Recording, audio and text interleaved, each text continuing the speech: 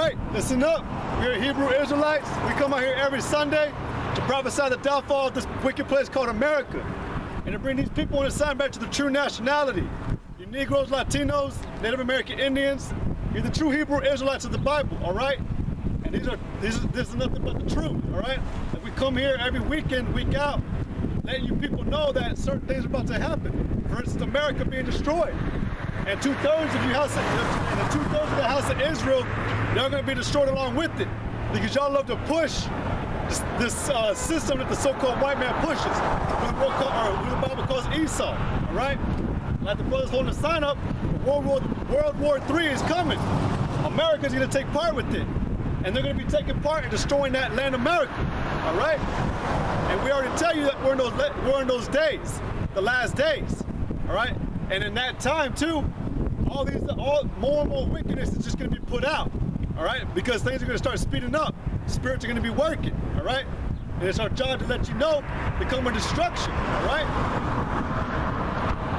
But bless you, brother. Bless you, man. Well, America's going to be destroyed. There's no blessing in that. But you know, like we say, two-thirds of you Negro Latinos, they're going to perish along with it, all right? 2 Timothy chapter 3, verse 1. This know also, that in the last days perilous times shall come. Right, and the word perilous means like hard or harsh times. All right, like I'm telling you, America, these hard times, they're just beginning. They're barely starting even. They're barely even starting right now. You know, but they're gonna start being just pounding the earth. Yeah, pour it out. All right, go ahead and continue. For men shall be lovers of their own selves, covetous, boasters, proud, blasphemers, disobedient to parents, unthankful, unholy, without natural affection, truce breakers, false accusers, incontinent, fierce, despisers of those that are good, traitors, heady, high-minded, lovers of pleasures more than lovers of God. Right, and all these scriptures, man, these are those forms of wickedness that are going to be poured out upon the earth. All right, you know, because that's what America pushes. That's what the so-called white man pushes. That these things are good. All right. Well, the Most High is telling you that these are the wicked things that are going to happen upon the earth. For instance, like last week, proud and high-minded. You know, we already told you people throughout the scriptures that, and the Most High told you himself that being high-minded is going to get you destroyed. All right, and all you people today, from you two-thirds to you other nations, you heathen, y'all are nothing but proud and high-minded. You know, the Most High told you to not be high-minded because, well, first of all, to you Israelites, you forget, man, that y'all were nothing. Y'all, and to this day, y'all are still nothing. You know, y'all have nothing. Y'all have nothing to show for that glory that you supposedly think you are. This is Luke chapter 14, verse 11. For whosoever exalteth himself shall be abased, and he that humbleth himself shall be exalted. Right, but you know the scriptures say that he that exalted himself should be just abased. You know, this land, America, you two-thirds, all you nations, y'all exalt yourselves to a level that you shouldn't even be exalting yourself at. Even at that, you don't have, like I said, you don't have nothing to show for it. Y'all are nothing. Y'all, like I said in Philippians, y'all fill your own bellies. You know, in a minute, well, y'all corrupted yourselves, man. Y'all took on this sort of mindset by yourself. The Most High didn't give you that. We read it all the time in Ecclesiasticus that pride is the beginning of sin and it was not made for man. The only power that is allowed to be proud is the Most High because he did all this. He created everything. He's worthy. He's the one that's worthy of all glorification. There you go. And to be exalted. You know, like the scriptures say, you know, we're nothing but ashes and earth. Ashes and dust. Right, and for you people to get to that level of high-mindedness or pride, spiritual pride and everything, you know, the Most High, he's not dealing with people like that. And when it says it's the beginning of sin, it's because it leads you away from the Most High. And if you can obviously tell, you know, you look at America today, you look at all these people, look at just how proud they are. Like the scriptures say, there is none that seeketh the Most High, there is none that doeth good. Nobody's seeking the Most High except the elect. This is James chapter 4, verse 7, or verse 6. But he giveth more grace, wherefore he saith, God resisteth the proud, but giveth grace unto the humble. Submit yourselves therefore to God, resist the devil, and he will flee from you. Like the brother was saying, you know, proud was the beginning of you departing from the Heavenly Father. You know, pride. So there was a man at one point in time in the beginning, he was called, he was considered to be a serpent. Right? A man had a characteristics like of a snake. He had weaved himself, you know, as a subtle creature into Eve's mind, and then after that, it trickled down to her husband by giving them that false doctrine, basically, and going over to breaking the Heavenly Father's commandment. Right? So what happened to them? They were cast out, and that's when the beginning of sin. At that moment, they were proud. Pride had sprung up in them. But it says, submit yourselves therefore to God, resist the devil, and he will flee from you. Right, but like the scriptures say that the Most High resists the proud. You know, it was there from the beginning. What was speaking about, and it was your job, and going to that whole thing. You know, y'all people, y'all don't realize this is your battle to see if you're worthy to get to inherit the kingdom. This is your lot to see if you're worthy of what's to come. But y'all people, y'all don't take consideration of the scriptures, and y'all cast everything behind you. Y'all got proud, and that's why, like I was saying about last week, that's what our whole lesson was about the wisdom of this world, how it's foolishness with the Most High. Because that type of wisdom is going to lead you to exactly what we're speaking of, pride. What America has offered you. And it will lead you to think that America is a good place. This is Ecclesiastes 21:1. My son, hast thou sinned? Do so no more, but ask pardon of thy former sins. Flee from sin as from the face of a serpent. For if thou comest too near it, it will bite thee.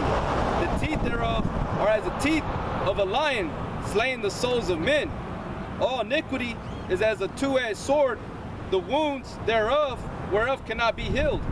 Right, and that's the, I remember this brother was texting me yesterday, and he made a comment about that incurable wound that this place has. Right, like, because the brother hit me up on a text saying that he had further uptown, that he had some Edomites saying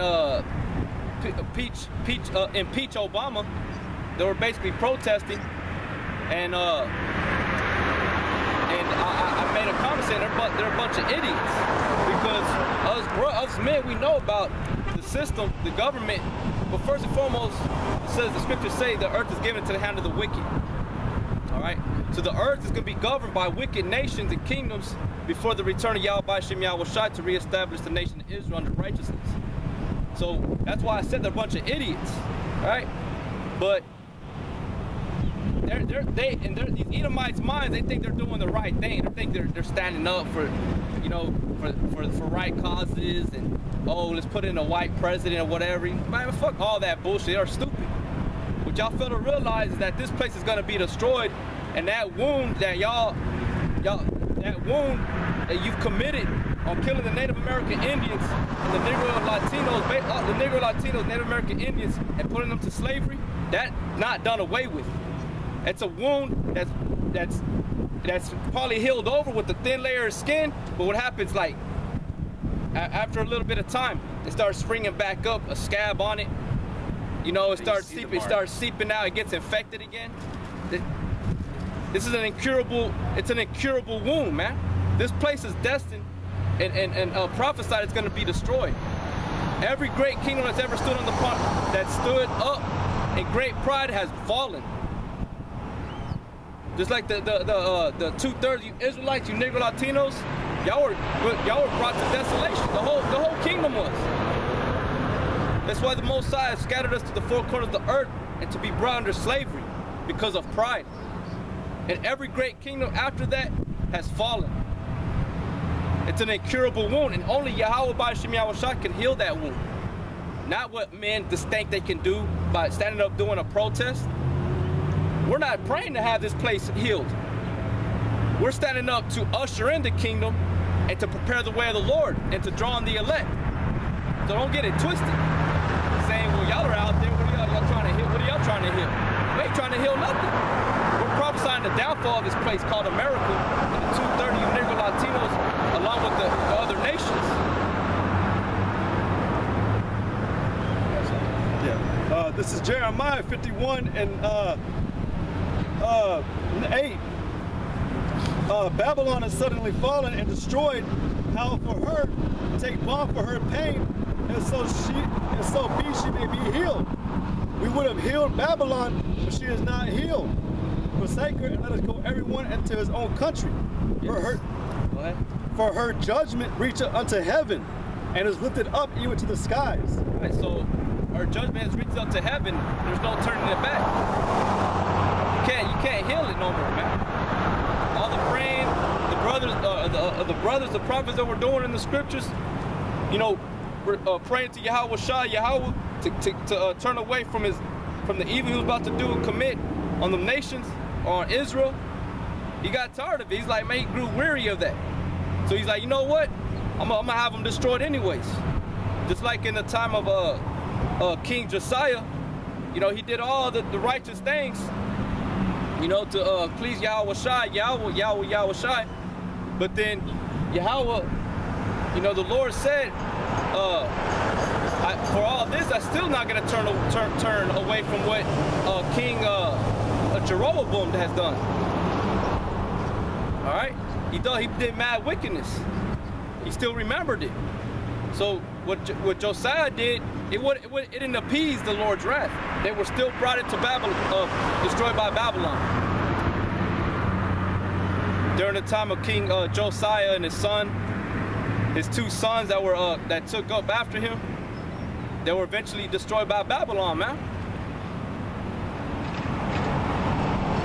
You know, so every great nation has always been destroyed because of great pride, and there's no healing it. No matter what you do, you try to stand up and please the Lord. No, the Lord told Jeremiah what to do. Pray not for this people. And we just read it in Jeremiah 51. We would have healed her, but there's no healing of her. For her judgment has reached up to heaven. So now it's in Yahweh Shem Yahweh Shai's hands now. There's no turning that back, man. You can't turn away back. You can't turn away those prophecies that already been set for it on its mark. Like it tells us in what, 2nd Ezra? Was it 16? Yep. This is 2nd Ezra chapter 4, verse 26. They answered me and said, the more thou searchest, the more thou shalt marvel. For the world hastens fast to pass away. It cannot comprehend the things that are promised to the righteous in time. And they hasten fast, man. But that's why the Lord says that Peter said, the Lord, a day to the Lord is 1,000 years, and 1,000 years is a day to the Lord, man. So it's not accounted as men's slackness. You know? It says it hasted greatly. Right. Sorry. And cannot comprehend the things that are promised to the righteous in time to come. For this world is full of unrighteousness and infirmities. But as concerning the things whereof thou askest me, I will tell thee. Right, this world is full of infirmities, man, unrighteousness. Everywhere you turn and look, you turn on the news, what do you hear on the news? You don't hear good things on the news. And so naturally, these little rinky-dink towns, they try to, oh, what's going on downtown, or hey, there's having this festival. Man, what is that gonna do to somebody that's suffering on a daily basis, man? That's being vexed and afflicted daily, you know, spiritually, right? Physically. What is that gonna do? Nothing. You know? For this world is full of unrighteousness and infirmities, but as concerning the things whereof thou askest me, I will tell thee. For the evil is sown, but the destruction thereof is not yet come. Right, the evil has been sown, man. It's been sown from the beginning of the time. If therefore that which is sown be not turned upside down, and at the place where the evil is sown pass not away, then cannot it come that is sown with good. Right, so there's whoever's in rulership in this time of age has to be destroyed, and they're obviously working evil, man. And it's obvious, it's apparent. All you gotta do is look. All you gotta do is look on the news. All you do a little bit of research about United States history. If you don't know that, you're an idiot. All right? That's all you gotta do to find out. For the grain of evil seed had been sown in the heart of Adam from the beginning. And how much ungodliness hath it brought up unto this time? And how much shall it yet bring forth until the time of threshing come? Right, so this time it's going to be very horrible. Like it says in Wisdom of Solomon chapter 3 in the last verse, horrible is this generation, man. The destruction of this place is going to be horrible. Ponder now thyself, how great fruit of wickedness the grain of evil seed hath brought forth. And when the ears shall be cut down, which are without number, how great a floor shall they fill? Yeah, so there's without number. You can't count the destruction of the bodies that are going to be laying in this earth. That the earth is going to take and consume on. Feed off. There's a lot of, this place is covered in darkness, man. It's wicked here. And I'll just say this real quick, that's why, like, you know, like we're saying, man, that's why this place has to be destroyed. You know, I know you said a minute ago, like, there's things that, everything the Most High does, he does for a reason, and we can't comprehend it why. It's just, the Most High knows. You know, the Most High knows what is the right thing to do. You know, it tells you in Deuteronomy that he's a God of that all his ways are judgment and truth. You know, and we don't, but we understand, you know, the men of the Lord, we know why this place has to be destroyed. Like the brother was saying, if you look around, you see it. You know, you see that. You know, I was telling the brother too after that text I had sent to him. You know, I was saying that, or I had gone to Walmart real quick, and there were these ASU or these college kids had tables on both entrances filled with a bunch of wooden idol crosses. And I heard some of the crap they were saying, man. And you know, I was like, all right, you know, but they're saying we're doing it, or the money you donate goes to a good cause. You know, but I told his brother, like I was like, they allow all these slutty chicks to sell these crosses and feed all these lies, but when it comes to us brothers coming out here to preach the truth, the real truth, the real words, the real interpretations, everybody has a problem with it. You know, but that's a problem because the Most High always told you, do not. Well, it tells you in Thessalonians to not hinder the Spirit, and another part, you know, the whole duty of man was to fear the Most High and obey His commandments. Isaiah 8:20 says, if they speak not according to my word, there is no light in them. That's plain and simple, man, that this whole world is supposed to be flourishing in the Most High's words, the Most High's instructions, commandments. Whether it be this, like to the elect to say that, you know, anything that you ask me, I'll give you so that your joy is filled, you know? But these things are being done in unrighteous ways, you know? That's why this place has to be destroyed. I got Jeremiah chapter 2 verse 19. Thy own wickedness shall correct thee, and thy backsliding shall reprove thee. Know therefore and see that it is an evil thing and bitter, that thou hast forsaken the Lord thy God, and that my fear is not in thee, saith the Lord God of hosts. For of old time I have broken thy yoke, and burst thy bands, and thou saidst, I will not transgress. When upon every high hill, under every green tree, thou wanderest, playing the harlot. Right. Yet I have planted thee a noble vine, holy,